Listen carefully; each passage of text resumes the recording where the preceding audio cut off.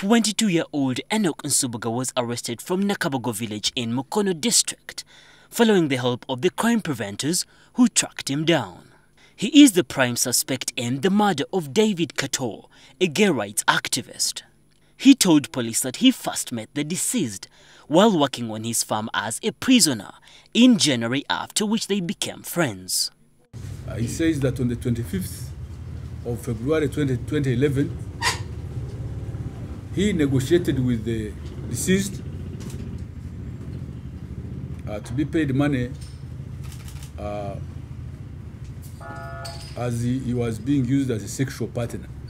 I'm sorry, I'd have to excuse this because that's what is in his statement, but that the promise was never fulfilled. It is after this that he got a hammer and hit Kato before running off with a few of his belongings.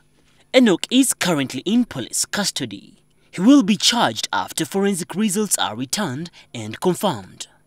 The police at Mukono police station conducted an identification parade, and Subuga was positively identified as the suspect we saw who ran out of the house. Police has also taken this opportunity to caution the public against extreme intolerance, which could result into hate crime.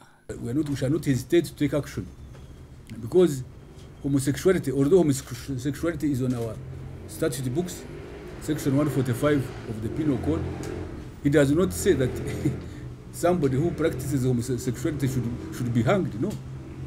The death of Kato was widely condemned by the international community as an attack on the gay community. Craig Kadoda, NTV Tonight.